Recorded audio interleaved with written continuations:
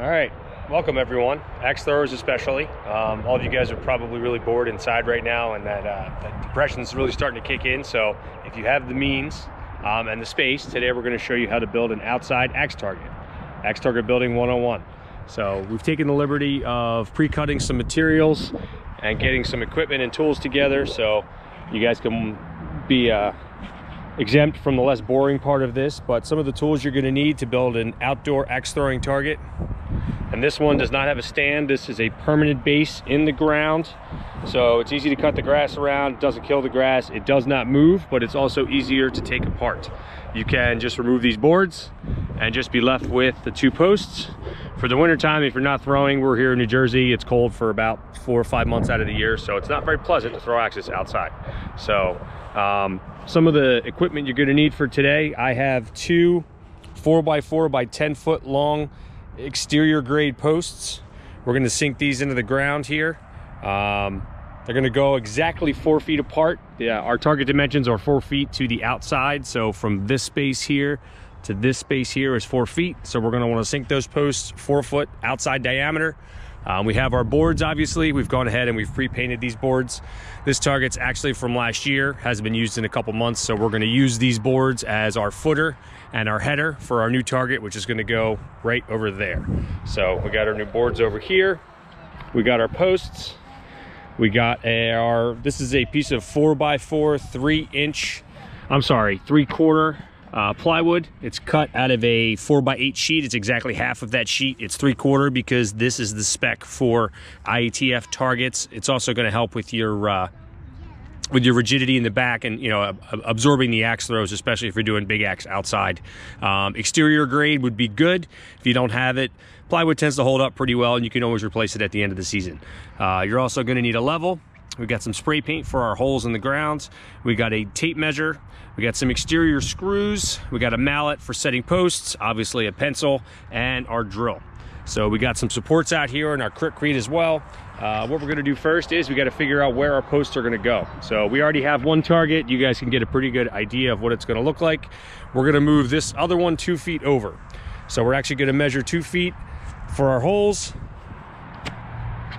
from the center, or you can just go 4 foot wide across if you don't really care where it's going. We're going to try and line this up with the other one, so both throwers are throwing at the same target with the same dimensions.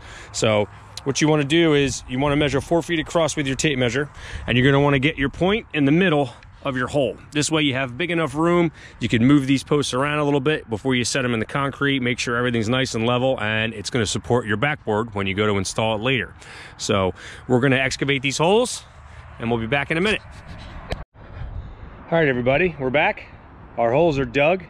A couple things I should have mentioned before we decide to do that. If you guys live in a rural area, something you want to take into account before you dig your holes is where your irrigation system is and any low voltage wire that would be in the ground.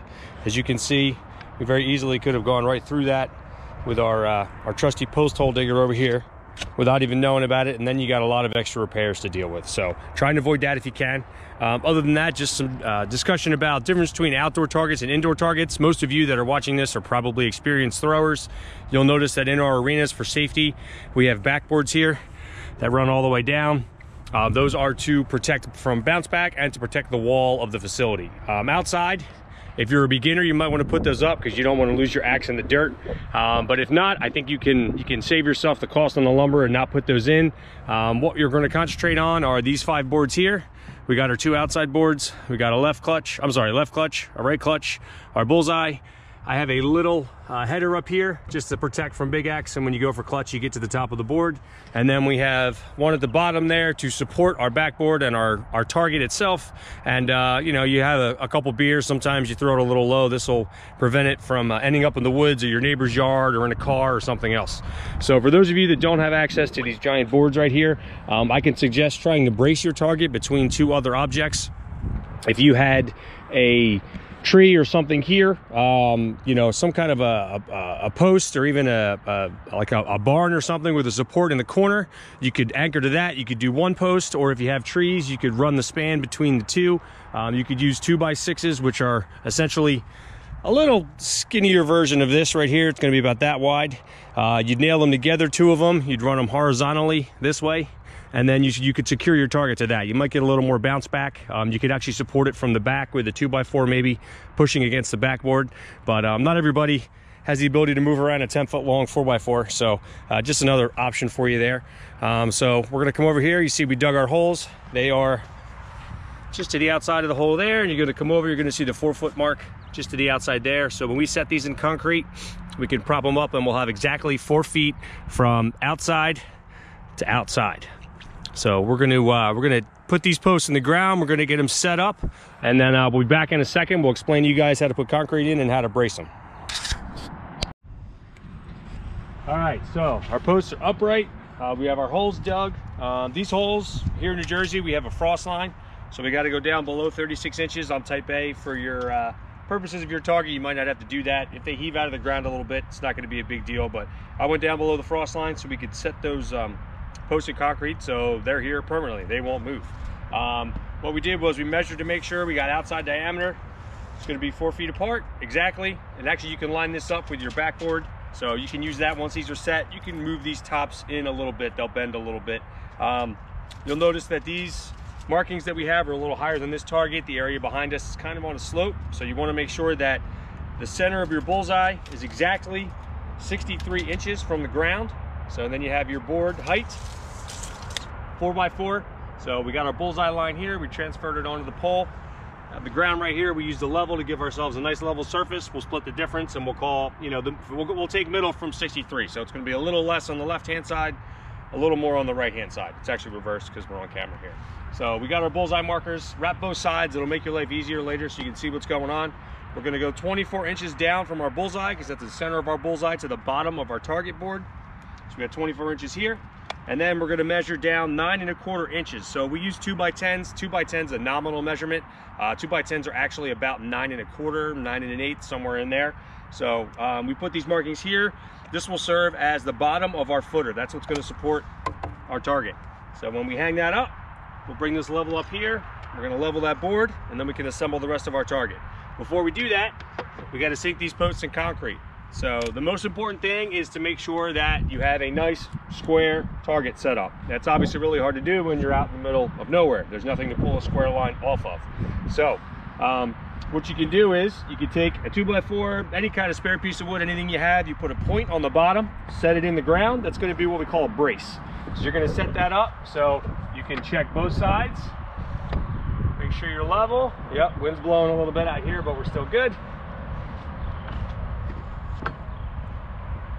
Yep, we're good there.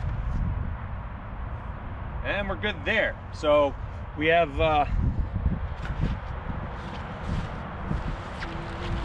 bags of 50-pound Quikrete should do it. So we'll use this, probably about 1.5 bags total for both. We're going to go all the way down.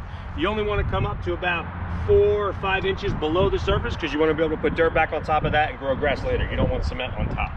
So we're going to pour that in. Probably takes about 20 minutes to set up. After we get our target set, we'll come back. So just remember, again, you're going to use this as your bottom measurement right here. You're going to work your target up. If you feel that you need those bottom boards, you can secure those later, take them down as close to the bottom as you want, but this is the set measurement height that you want to use for the start of your target. In the words of Joe Perry, you don't need these if you just throw better. So if you guys are comfortable, and like I said, you don't want to have your axe in the dirt or anything like that, going underneath, ending up in the woods, especially at night, then you might want to put those boards on the bottom. Same thing for the top. You can take this up higher if you don't want to throw over the board. So, but if you guys have been throwing for a while, I feel that you probably have enough skill to be able to get the target consistently. If anything, it's going to drop right in front. You just want to get yourself a little mat. I have one of those around here. We'll show that in the next segment. Put down the grass. It'll protect the grass. It'll protect your axe, and you can remove it when you're not using it so it doesn't kill the area and make a mud pit, anything like that outside. So we're going to put the concrete in the holes. I'm going to go get a drink. We'll give it time to set up, and we'll be back.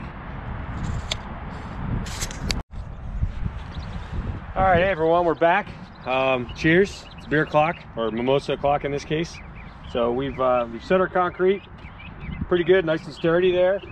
We took the liberty of putting in the bottom board. Remember, we went from our bullseye line 24 down, measure from the top of the board 9¼ inches down from there, and this is where you're going to set your board. Take your level, make sure that guy's level, and that's going to use as the base to set your backboard. So We put this in here too to support this while the concrete was going in. It's not a bad idea. This will keep the post from shifting this way and this way to make sure that you're still 4 feet apart when your concrete dries. There's nothing worse than setting these things in concrete, kid hits it, windy day, something, you come out and your boards are, you know, 6 inches out of whack and you can't separate it. The only bad thing about an outdoor target is generally there's not a lot of support in the middle. It requires a lot of extra lumber. So when you're hitting the board, there's a lot of force on the middle. What you can do is you can take some 2x4s, you can secure them there and there up top, and that'll give you a little more rigidity to the back, or you can just throw away and plan on having to replace your backboard at the end of every season. So generally, if your backboards get a little more give this way, it's going to crack and break. You're going to have a hard time securing your targets, things like that. So a little extra bracing goes a long way. We're going to leave our supports on for now, just because they don't need to be taken off at the moment. We'll put this down, move our backboard over. We got our screws, so we're just using 2.5 inch exterior decking screws. Are good for outside. They have a T25 bit. They will they'll come out easy, they'll go in easy, they weather well. Drywall screws tend to rust, they're going to snap off, they get stuck in boards. These guys will last you a little longer, a little more expensive, but definitely worth the money. So put this down, let's get this guy up here, get these off too. Get your backboard ready. All right, get this guy up, sit nice and level there. Make sure you got no burrs or wood or